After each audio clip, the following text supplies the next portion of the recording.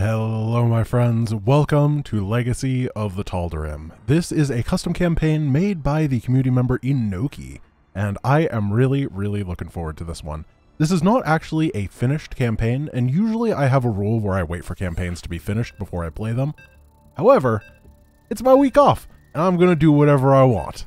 So we're going to play a little bit of Legacy of the Tal'Darim. I've heard good things about it. I have heard that it is not just like putting the co-op Alarak into it, but a good imagination of how the Tal'Darim could work in a Legacy of the Void setting in a balanced way. So I'm really excited about it. Let's start. A great evil looms over the galaxy. The dark god Amon has returned, spurred on by Zeratul prophecies. Kerrigan and her swarm set out to destroy Amon's hybrid, hoping to stop the coming oblivion. With the threat of the Zerg Queen absent, the Protoss hierarch Artanis raised a massive invasion fleet, left the Dark Templar world of Shakuras, and gave it to Alarak, who committed to restore his people's former glory by reclaiming the lost homeworld of Ire. Alarak intends to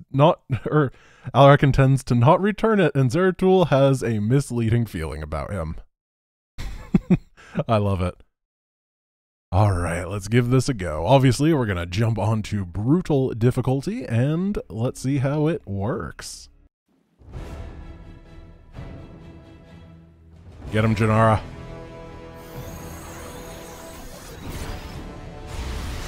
Nice. She can't do much, but the things that she does do are very useful. And yes, we are going to go with the canonical, every single Tal'Darim mothership is Janara, especially when they die.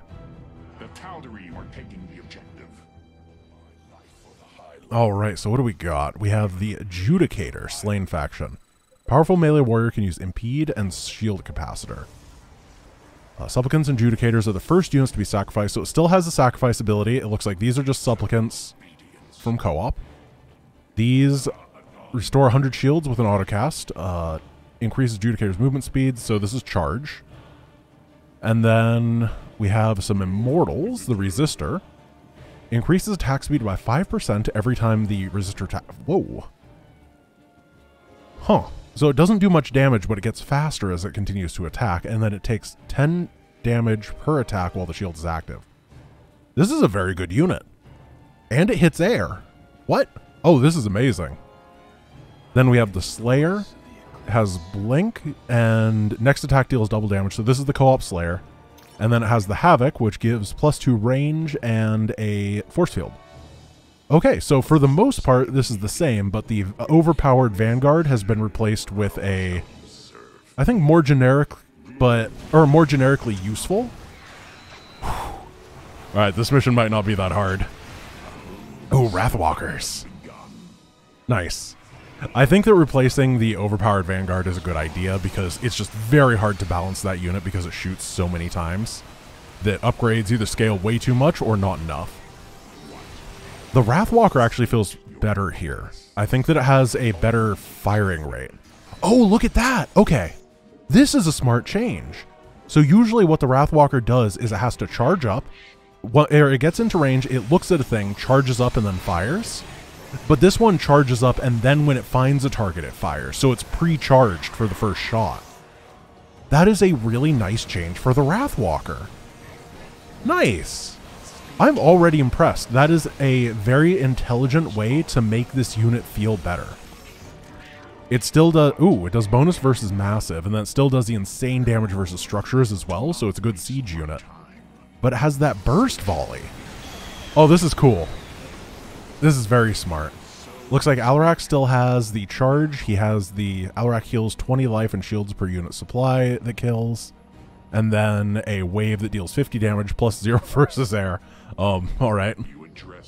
I'm really excited to do +0 versus air, but whatever. Most of this army seems fairly A-move, but that's kind of how this mission works most of the time, right? So, that is fine with me. Oh, what is that? There was something coming down from the heavens. Spear of Adooning my opponent, but I'm not entirely sure what it was. Oh, Destruction Wave is on autocast, huh? I think I want to have it off of autocast so that I can use it manually and then use it worse. The Tal'Darim lay claim to this area. So good. I like the design so far. It feels very Tal'Darim, but a little bit more... Yeah, it's just not super generic. That is a lot of swarm hosts, so there's definitely increased difficulty of enemies here, because that is not normal. It's usually just a couple roaches and hydras. I'm gonna say that I bet the melee guys are not gonna be that... Oh, whoa, his HP went up. Alarak steals life from enemy units you control to heal himself when he is near death, increasing the main ability's cooldown by half a second.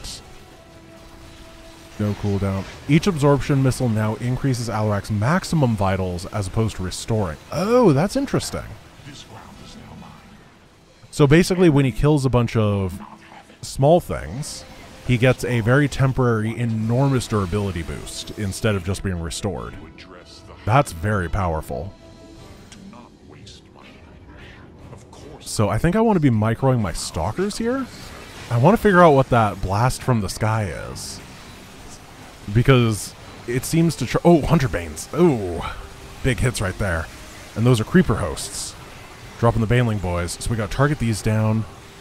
See if we can move on over. Alarak is doing well, and all those are dead. Not too bad. Not too bad. This feels good to play. I'm just going to say this right now, a lot of custom factions feel pretty jank, but this one still feels like Protoss for the most part, and it's very smooth. Alarak doesn't feel like he's getting himself killed in any dumb way, which is phenomenal. Let's see, we have Psionic Orb, Mind Blast, and Sacrifice. Sacrifice ascends, and Sacrifice is autocast. Interesting. So he'll kill his own supplicants that way, but I guess that's fine, because we can just drop a couple of these orbs to start weakening the enemies for a bit. Fire a knockback, and this area has been cleared. Nice. So I think there is a world where these stalkers, the slayers, are really, really good.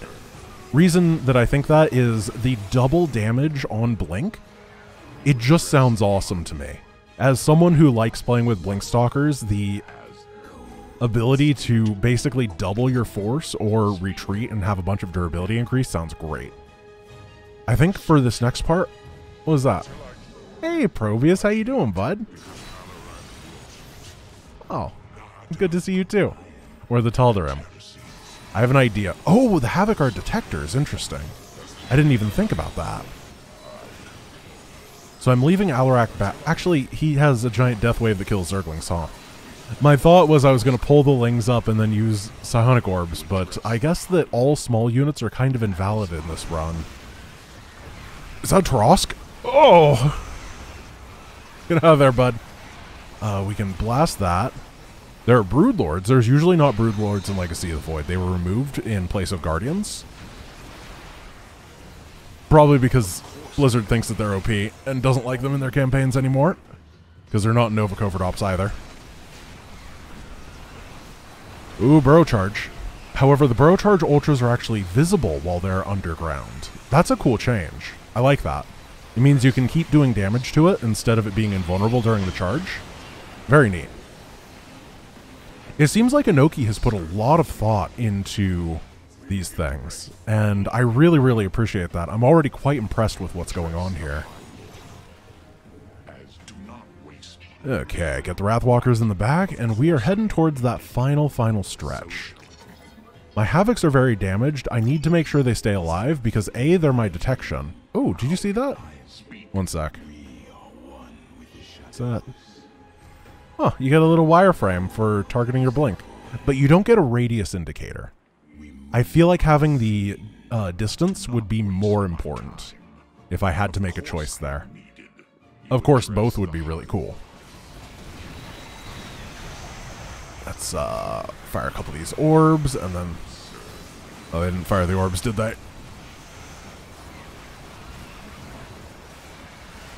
Alright, the orb might be really bad. It just doesn't do a whole lot of damage. I'm going to try to focus on using Mind Blast then, because I know that Mind Blast is pretty good. Getting used to microing this army, there's a lot of different... It feels very high skill potential.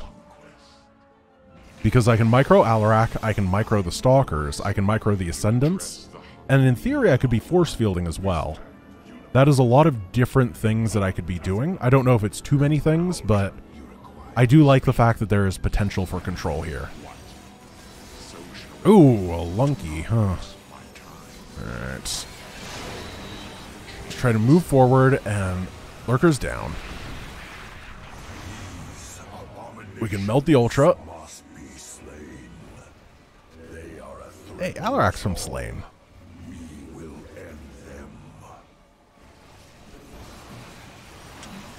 Okay. A little bit of a knockback right here, and then... Careful, Alarak, careful. It's very, very iffy. I don't want him to die. We can blink under the Broodlord. And then this next Broodlord. And then we can pull back with the Stalkers. And during the next one, we can melt that with one of those Ascendant Mind Blasts, and we are doing just fine. I'm going to put this final Havoc on follow mode instead of being as part of the army because I'm very afraid for his life. Especially because he is my detector. Which means that those lurkers and stuff, if there are more, that could get pretty suspect. I think I would just lose. Or I'd have to sit on top of them spamming Alarak's ability, something like that. It wouldn't be pretty. For this final push, we're going to get the Supplicants in the front, Zealots in the front, everything else in the back, and start pushing in. We're going to do a big blink on top of that, and the double damage allows me to snipe it really nicely. I'm going to kite them back a little bit as the orbs get their damage done. And then we can walk forward and get the snipe off. I like this. I really do. I actually think that this army has more synergy than the traditional Legacy of the Void army that they give you, which is pretty funny.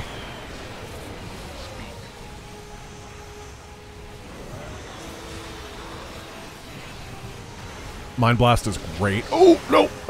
Alarak has died. He'll be available for combat as Beacon at the last warp-in location in 15 seconds. Oh, that is so nice.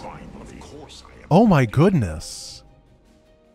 I'm in love. Thank you. It didn't game over me. Oh, I am so happy right now. Inoki, you are a legend. Wonderful. I'm really pleased. Nice. It's just, I don't even care about you, Alarak. It's fine. Okay, we're going to blink back a little bit. Easy peasy. I assume you lose if your entire army is dead and Alarak dies, but that was... Expect nothing less of the Tal'Darim. Perhaps now we can move on to a real fight. For a version of For Ire, which is supposed to be an A-move mission, I was really impressed. I thought that was a very, very fun mission. Alright guys, that is going to be the end of episode 1 of Legacy of the Tal'Darim. If you guys are interested in it, please tell me in the comments, because I'm not entirely sure if people are like super stoked about this idea or not, but I would love to get a little bit of feedback for it. Should I continue playing it through? I believe that about 2/3 to 3/4 of the campaign is done. I think that there's like maybe 6 more missions or something like that that have not been finished. So we would be going into it knowing that there is not going to be a conducive conclusion. So keep that in mind, but I would love to hear your thoughts. Thank you guys for watching. I hope you enjoyed this as much as I enjoyed playing it, and I hope that you have a wonderful rest of your day. Peace.